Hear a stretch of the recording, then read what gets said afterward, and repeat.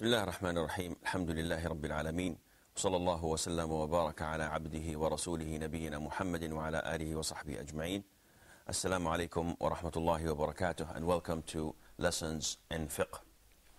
We started last time with the manners related to answering the call of nature. And we have hadith number 79, I presume. Who will be reading it? Zaki, go ahead, please. Narrated by Anas radiallahu anhu, whenever Allah's Prophet sallallahu alaihi wasallam went to the khala to answer the call of nature, I and a small boy used to carry a leather container full of water and a spear-headed stick, and the meaning is the Prophet would clean his private parts with the water. Okay, first of all, you have to pay attention. And I know you all do this, but it's just a reminder. Now, whenever you hear the name of the Prophet sallallahu alaihi wasallam, you should pray on the Prophet sallallahu alaihi wasallam by saying, peace and praise of Allah be upon him, sallallahu alaihi wasallam. And this is not a thing that one gets tired of, because the more you say it, the closer you are to our Prophet sallallahu alaihi wasallam on the Day of Judgment. And he told us that those who do not pray on him whenever his name is mentioned are one of the stingiest of all. Because a generous person pays money. And also a generous person always prays on the Prophet, or gives his salute to the Prophet sallallahu alaihi wasallam. Now, this hadith, this chapter that deals with the manners of answering the call of nature, we spoke about not allowing things that has the name of Allah to be entered into the lavatories or to be entered into the bathrooms while answering the call of nature. And we gave the justification towards that. We also talked about the supplication one says when he enters the lavatories. Mustafa, which foot should I put forward whenever I enter a bathroom? The left foot. Okay. So now, because I'm doing something that is not honorable, I am relieving myself. Whenever I enter a bathroom, I use my left foot while entering. And whenever I'm exiting, I use my right foot. So this is the sunnah of the Prophet sallallahu alaihi wasallam. Now, the hadith tells us that Ibn Abbas, or it tells us that Anas ibn Malik, the servant of the Prophet ﷺ, whenever the Prophet ﷺ wanted to answer the call of nature, Anas and a young boy, another servant, would accompany the Prophet ﷺ, assist him in carrying this leather container that contained water and a short or small spear-headed stick. It's called anaza. And what is the use of anaza? The Prophet used to carry it most of the time, either to have the assistant of it, such as using it as a cane, or to use it in anything else. It becomes handy.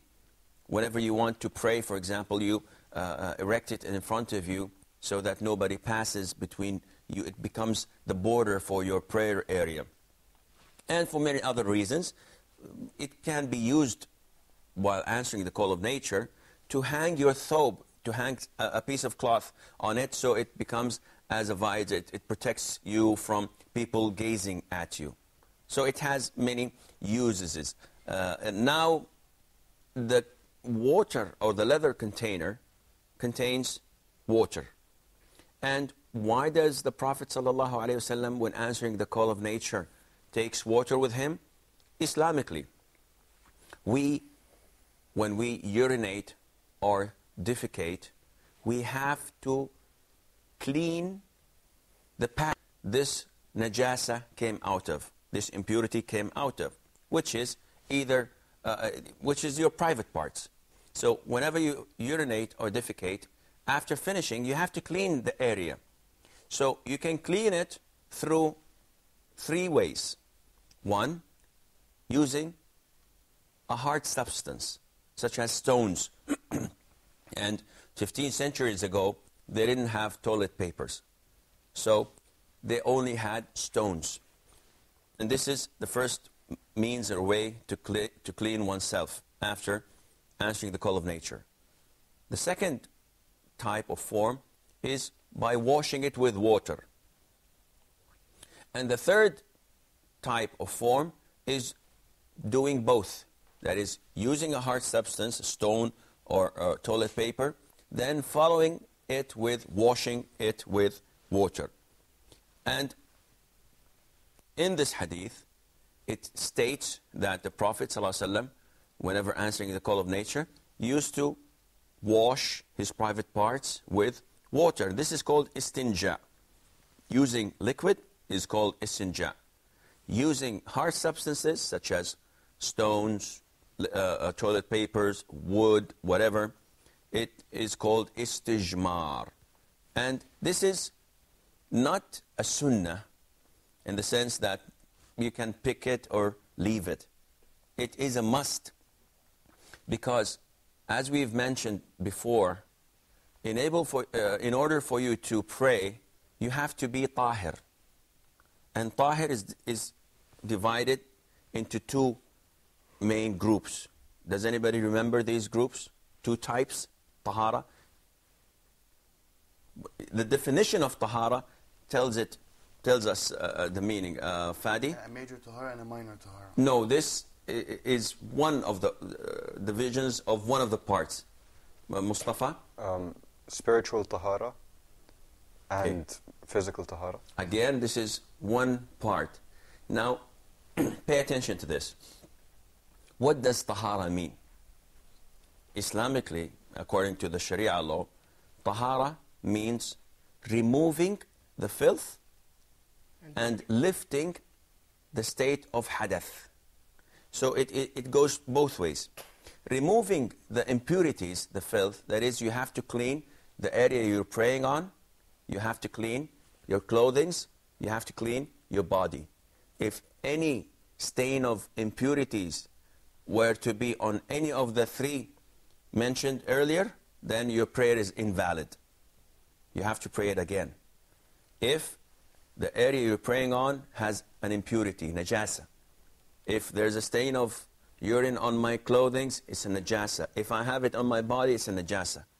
This is lifting the impurities or the filth, removing the impurities and the filth.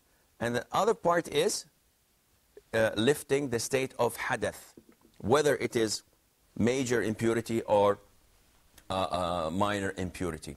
So going back, if you answer the call of nature, it is a must for you to clean your private parts, whether by washing it, sprinkling it with water, or whether by wiping the private parts with using something that is not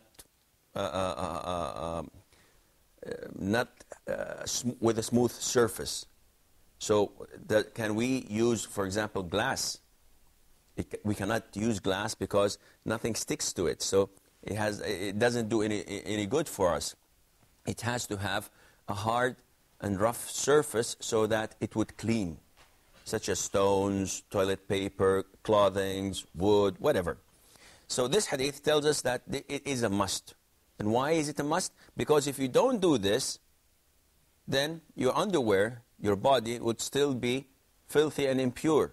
And then this means that subsequently your prayer is not accepted. The following hadith, Narrated by Al-Mughira bin Shu'bah, may Allah be pleased with him, Allah's Messenger sallallahu alaihi wasallam told me, take the leather water container. He then went forward till he disappeared from me and then relieved himself. again, this hadith follows the same sequence of the manners for answering the call of nature. Al-Mughira bin Shu'bah was one of the companions, and the Prophet ﷺ requested that he brings him a water container, a leather water container. So he did so, and he knew that the Prophet ﷺ wanted to answer the call of nature.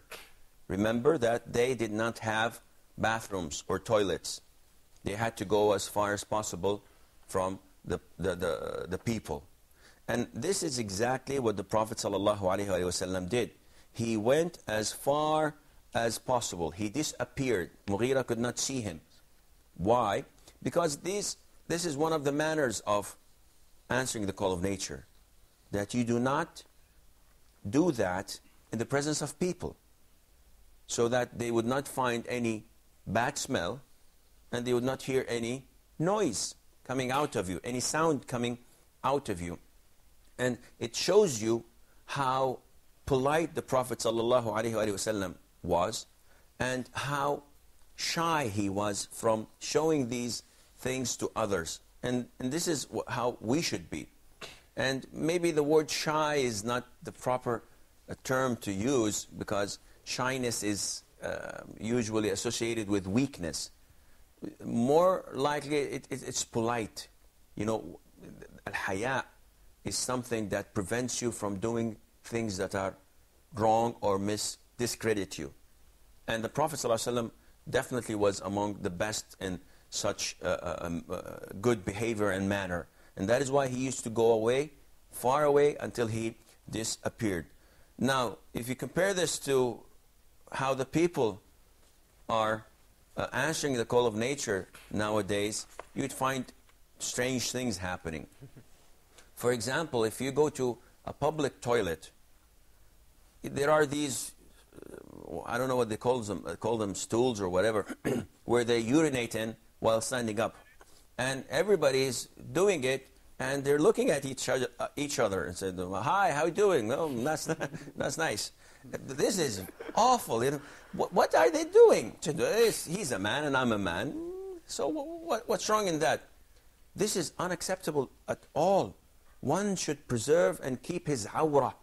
And what is the meaning of awrah? There isn't any English word that describes or translates to awrah, but it is the part of your body that no one is allowed to see except your wife. And for women, it's the same thing. It's the part of the body that no one is supposed to see except her relatives. Not only the husband, but also her blood relatives, such as the brothers and so on. And the issue of awrah is a big one. And this is not definitely the time to go into it. Nevertheless, we have a short break, so stay tuned.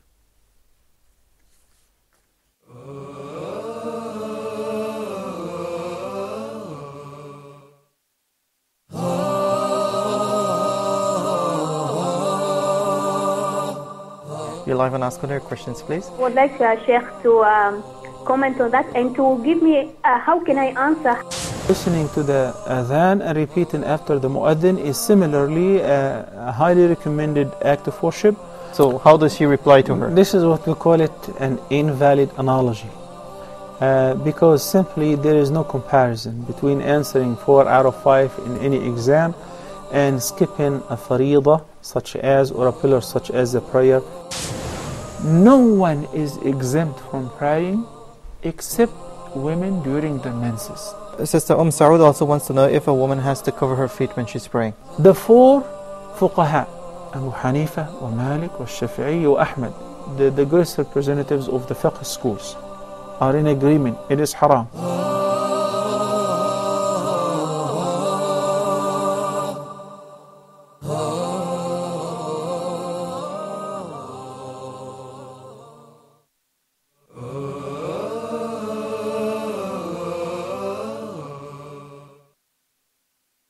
Assalamu alaikum wa rahmatullah and welcome back.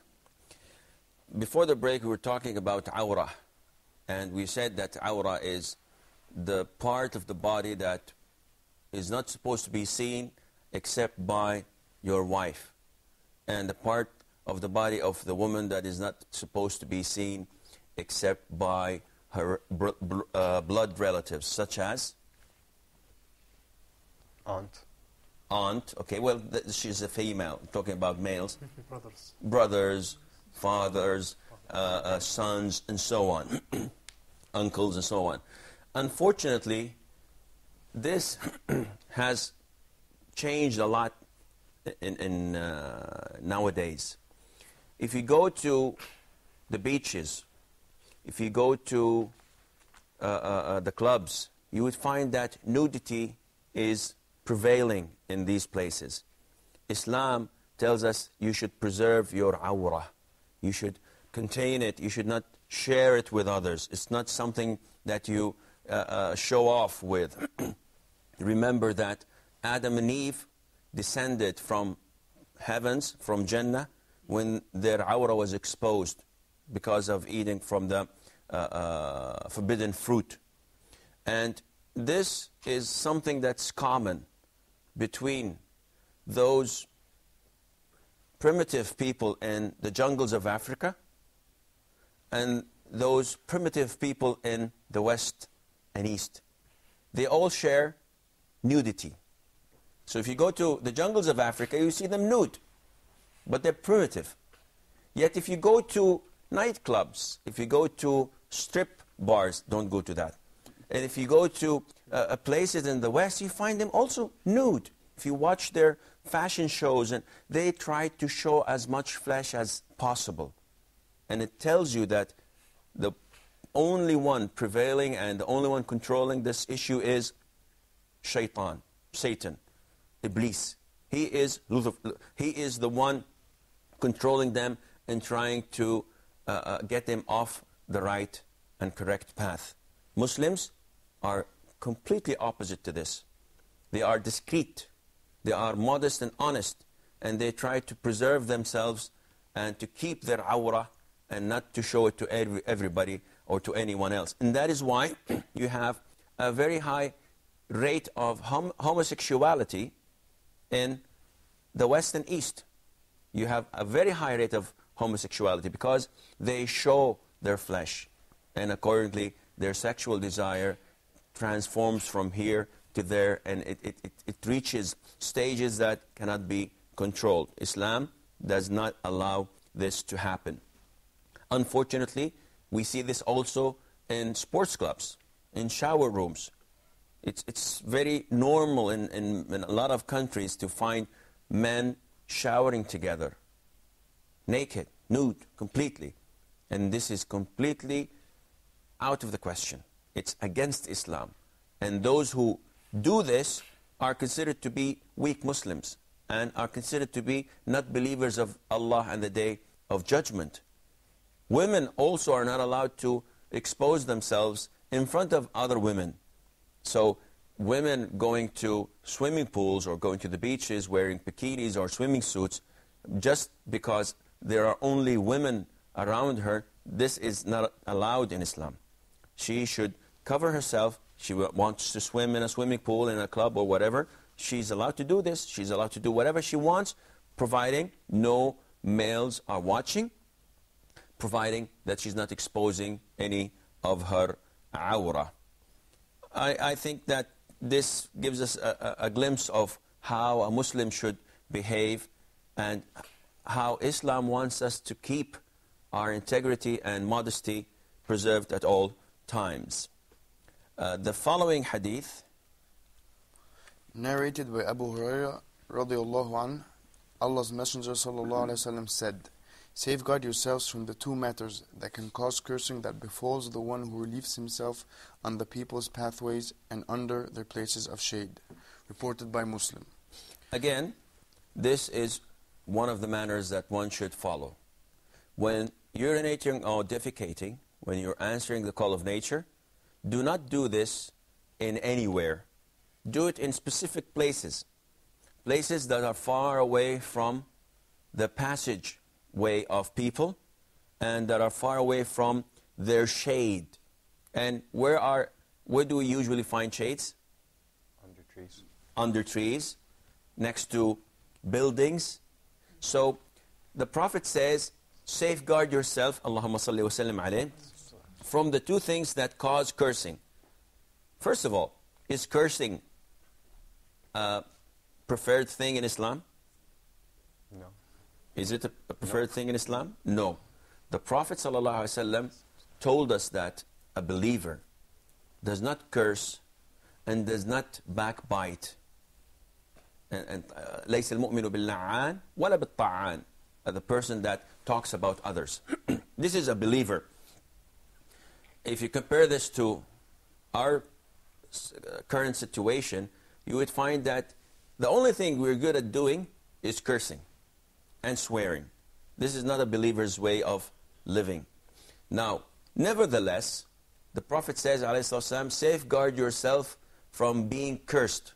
And how do I safeguard myself from being cursed?